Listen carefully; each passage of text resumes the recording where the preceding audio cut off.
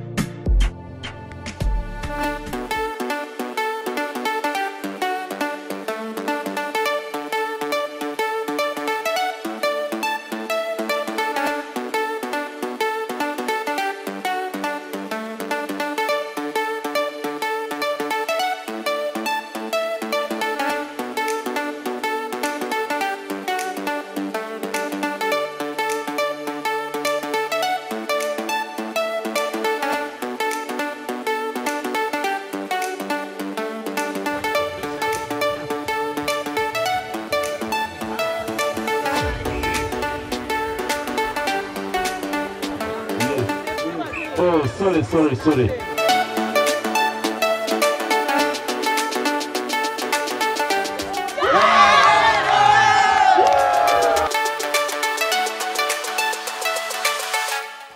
I feel so nice and better. I've been yearning for this to see their children or play with them or have a pic with them. So we feel so great, we feel so good meeting them. And indeed we have learned very many tactics, and we have known that in order to be on the national team, you have to put in much and more effort. For my first time to see them face to face, I normally see them on TVs when they go abroad and when they're in Kampala playing. Because now they are feeling they are part of them, and it is part of them also.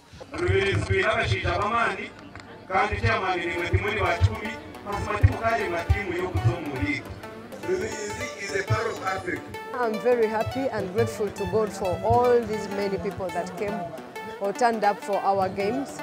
I also want to thank the managers and coaches of different teams that came today to play with the She Cranes. I'm really grateful. I've seen a lot of talent this side. There are so many girls who are really tall, who know what to do. All they need is guidance and some small build-up here and there. I want to thank the people of Rubirizi. I want to thank the Rubirizi district leadership, the sports officer, the district, the DPC, the LC5 chairperson, all the councillors who've been with all these people. Right from the church program, all the church leaders have been here with us. I want to say thank you. Thank you so much to the people of Rubirizi.